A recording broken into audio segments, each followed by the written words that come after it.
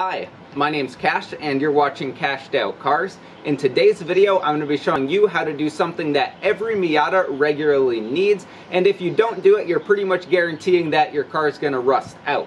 Now, what we're going to be doing today is clearing out the soft top drains. If you come out to your car and you have water in your footwells and in the interior, there's a good chance that your drains are already all clogged up, and you do want to do this as a normal maintenance item, because if they get clogged and water gets caught up in your car, it's going to be rusting from the inside out and it's going to be a bad time.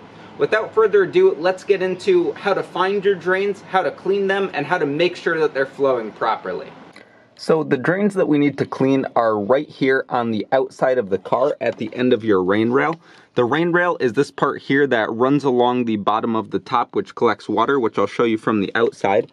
But yeah, the drains are this plastic thing down here that are all filled up with some debris here. You could see some leaves and some other plant stuff in there. And that's what we're going to be cleaning out initially, and then we'll clean out the drain that runs top to bottom through the car.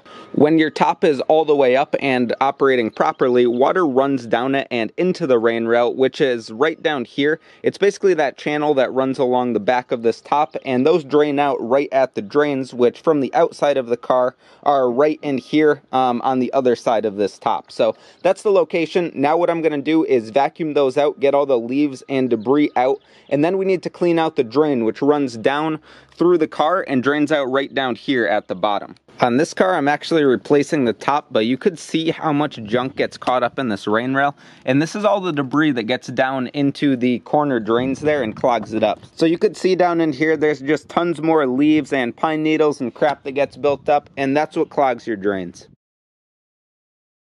Here you can see just how much junk builds up in these drains. This is tons of leaves, and then there's some paper stuff down there, and this really needs to be vacuumed out, so that's the next thing that I'm going to do.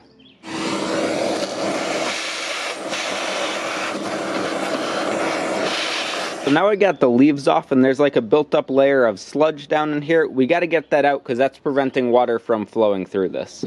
I got in here with a coat hanger, and I was able to pull a lot of the stuff that was up at the surface out. I'm going to go ahead and vacuum this, and just to show you where this drain goes, if you press this all the way down, and you do want to be careful because you don't want to damage the internals, there's a hose that runs from up here to the bottom.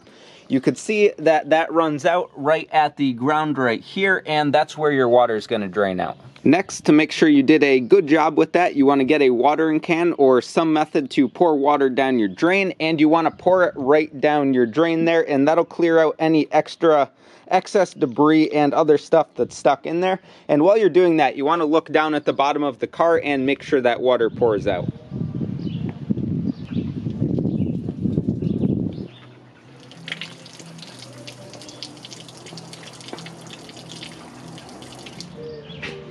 And if you're lucky, you'll be able to grow your NB Miata into a Viper.